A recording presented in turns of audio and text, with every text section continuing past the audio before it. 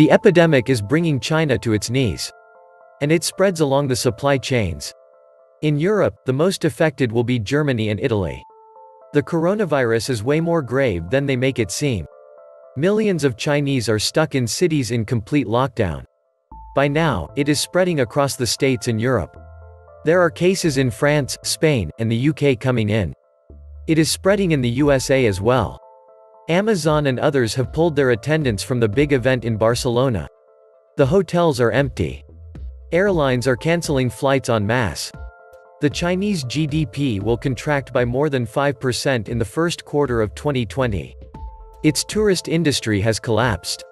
Tourism is 10% of Chinese GDP. 60 million people will not be visiting China this year. The global supply chain has collapsed. Delivery of consumption goods, etc. to the world and USA is cratering. China is disintegrating. The virus is bad enough, but the economy is shutting down. We won't be able to get the things we need to survive. For instance, America grows a lot of food as long as there is chemical fertilizer. The unfortunate thing is that we don't make fertilizer here, or at least not enough to support our population. The whole planet is going to shut down due to the virus, or as a ripple effect of other countries shutting down due to the virus.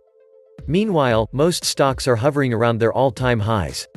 Remember that after the SARS breakout, we went down to -40% in some sectors. And SARS was nothing compared to this one. It seems simplistic to think that China can register a positive growth rate this year. Just the loss of 3 weeks in total would be enough to wipe out 6% of Chinese GDP this year. Too pessimistic? If anyone thinks that China will return to work soon as if nothing had happened, he deludes himself big time. All this reminds me of 1929 all over again. Only the star of the show has been replaced. In 1929, the USA was the world's cheapest producer of goods and agriculture. Totally first in the mechanization of production, i.e., railroads, tractor combines, auto assembly. And a new way to play the market. Then it broke. China produces but kept 1800 sanitation and food supply, their downfall. But will it spread? 400 million people quarantined, and the second largest economy grinds to a halt. It's like a thermonuclear weapon hits China. The blame lies with primarily Bill Clinton. He gave China most favored nation trade status. That cooked our goose because China cheats like it's no one's business. For a starter, we must bring back our pharmaceutical industry from China. They are going the way of a big civil war. Welcome to the Atlantis Report. The broad policy direction for many of the world's central banks and governments now hinges on one question: how will the Chinese government respond to the economic shock caused by the coronavirus? The impact of the current coronavirus epidemic has already been felt in the automotive sector, which represents the heart of industrial manufacturing not only in China but, for example, also in Germany. Automotive plants throughout China have been ordered by the Beijing government to remain closed after the Lunar New Year holidays. Volkswagen, FCA, Toyota, Daimler, General Motors, Renault, Honda, and Hyundai have stopped production in what is the world's largest automotive market. According to S&P analysts, auto production in China dropped by 15% in the first quarter of 2020 compared to the same period in 2019.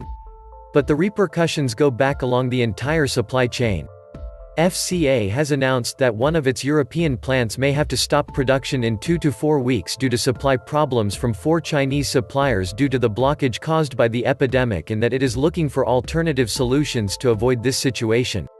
In the last few days, the same fate had happened in Hyundai for its plants in South Korea, while Volvo had to change the supplier of batteries for hybrid vehicles in order not to stop production due to the stop of imports from China. And not only. The global supply lines that are in crisis due to the stop caused by the epidemic to their Chinese suppliers are not limited to the auto sector. Qualcomm, the world's largest smartphone chip maker, warned that the epidemic was causing significant uncertainty about smartphone demand and supplies. Luxury goods producers are also under fire. The British brand Burberry has closed 24 of its 64 stores in mainland China. At least 60 airlines have reduced or stopped flights to and from China. Australia's tourism industry is losing an estimated $1 billion a month from the Chinese tourist ban. China is Australia's #1 tourism market, delivering 1.4 million visitors a year and contributing about $12 billion annually to the economy. Mohamed El Arian, chief economist of Allianz, told CNN Business that the potential cascading economic effects are extremely worrying. They first paralyzed the region of the virus epidemic, said El Arian, so they gradually spread to the national level, undermining internal trade, consumption, production, and the movement of people. If the process spread further, even on a continental and international level, trade, supply chains, and tourism would stop. Asian central banks cut rates. In response to the crisis, the People's Bank of China cut the base interest rate and injected huge amounts of liquidity into the markets to help reduce pressure on banks and borrowers. The Beijing government also announced new tax breaks and subsidies to support internal consumption. The central banks of Sri Lanka, Malaysia, Thailand, and the Philippines have also cut interest rates in recent weeks, while South Korea and Taiwan may follow shortly. The problem, however, is that since 2014 the European Central Bank has already had negative rates, a situation similar to that of the Bank of Japan, while the U.S. Federal Reserve has already cut interest rates 3 times last year and is closely monitoring the situation. It is unlikely that a response to the global crisis triggered by the Chinese epidemic could instead come from fiscal stimuli in the European Union. On the other hand, the economic situation in the old continent was not the best, even before the outbreak of the epidemic. In December, Germany saw a dramatic contraction in industrial production, with -3.5% on an annual basis, which is the worst figure since the 2008-2009 recession. In Italy, however, the experience of citizenship income so far does not seem to have generated significant results in terms of an increase in domestic consumption and gross domestic product, which in the fourth quarter of last year fell by 0.3%, with the worst figure being 2013. With the 2 main EU manufacturing countries and 2 of China's main production and commercial partners already in difficulty, 2020 does not bode well for the European economy at all. China as the new Chernobyl of globalism. If you visit, you die. Leave your relocated business behind and run, to the safety of anywhere. The US had an approved trade agreement. Or back to the US. You decide. Toyota, factories still closed. The Chinese economy has actually been stopping for a month, between a New Year's Eve break and the stop imposed by the authorities on businesses to avoid spreading the infection. Factories and offices must remain closed until the end of February, inclusive, but several companies will extend the closure. The Japanese automaker Toyota, for example, announced a 1-week delay in resuming production from its factories in China. We have decided to keep the suspension of all Toyota factories in China, a group spokesman told the AFP agency. Clash at OPEC on cutting oil production. Meanwhile, the consequences of the Chinese slowdown, starting with the sharp stop to the purchase of crude oil, are causing divisions among the oil-producing countries.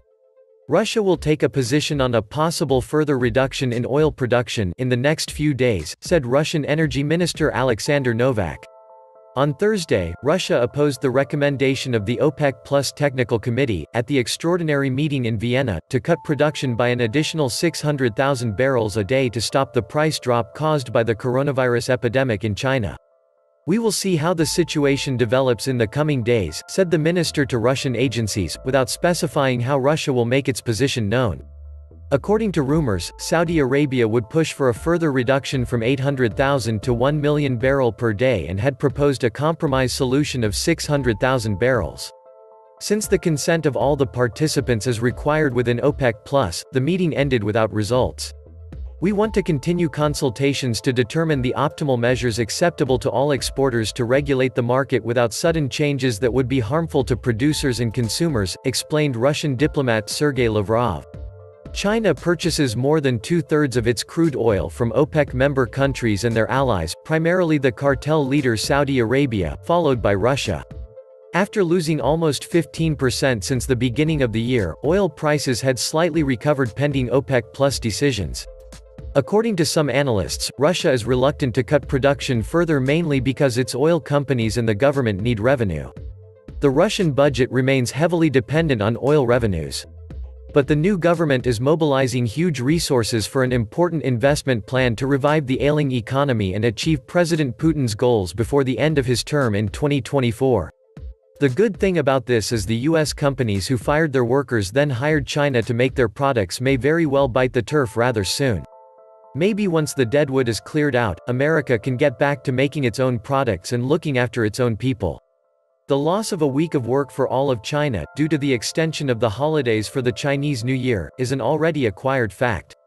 For the future, it is necessary to understand when the isolation of the Hubei province, 60 million inhabitants, will end, when public buildings, shopping centers, and large exhibition areas reopen, when the large multinationals, Chinese and international, will trust to reopen factories.